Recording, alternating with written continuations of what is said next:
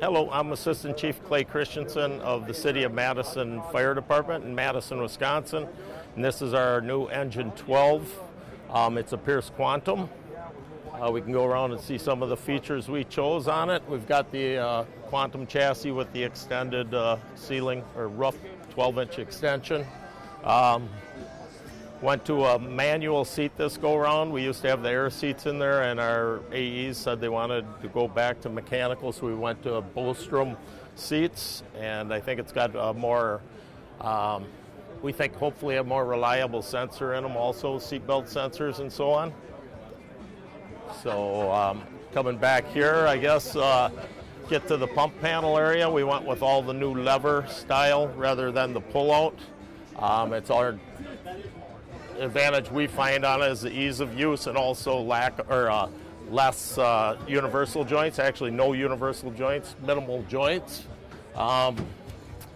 This is the first one we've actually gotten with the tank to pump and the whole panel with this. I mean, our last two have it now, but we've also got the Husky 12 foam system, Class AB.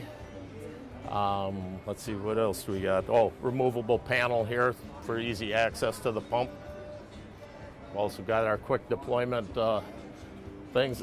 We went with the heavy-duty webbing, and where you can just click it over and hold it in, and also removable trays for ease of connecting, reloading. Also with a removable panel in that side compartment there too for ease to get at the pump. Up here we've got for our longboard access from either side. So our backboard's there.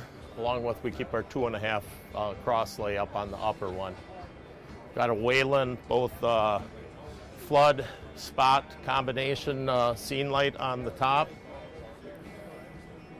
This is a reversed hinge door we put on just on this side for ease of entry for the AE when they're working on the pump panel.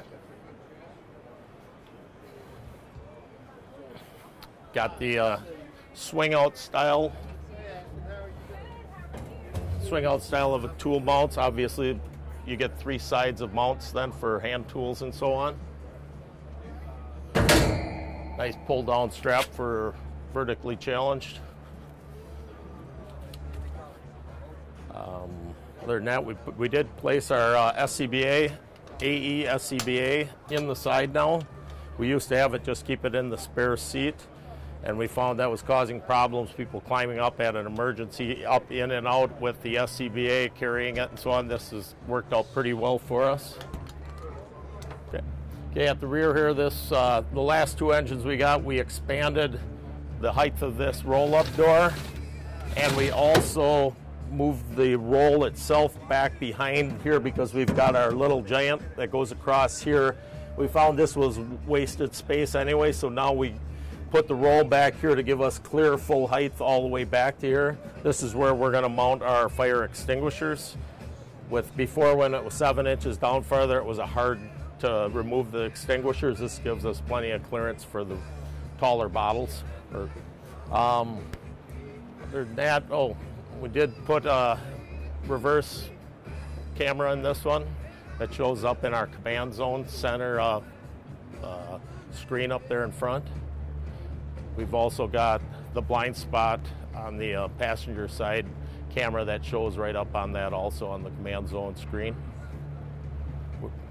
This we went to about 2-3 years ago, the integrated ladder compartment, which we keep in a 24 extension and a 14-foot roof ladder, along with some other attic ladder, fold-up ladders, and some other tools, some pike poles in New York tools. Thing we like about this, we used to keep it on the side. We like this now for easy deployment. You can pull it out, pull it about 2/3 of the way out. One person can grab it on their shoulder and go.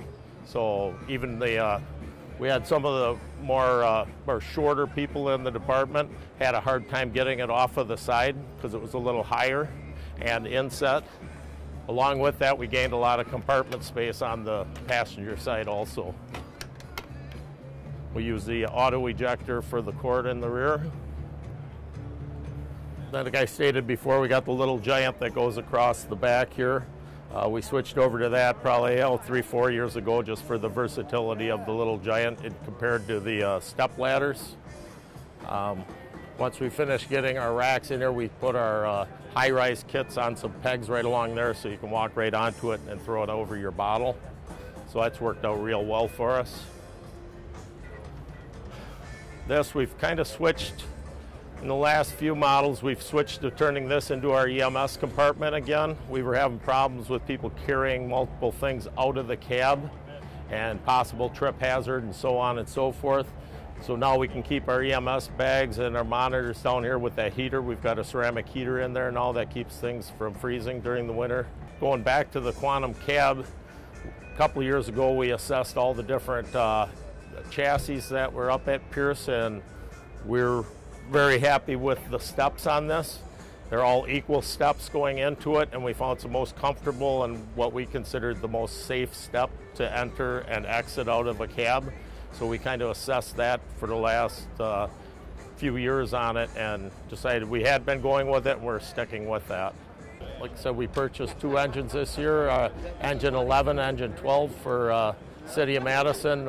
City of Madison is a city with 13 stations right now. We're building our 14th station in 2018. We're all Pierce throughout our whole fleet, and like working with Pierce, and that's about it.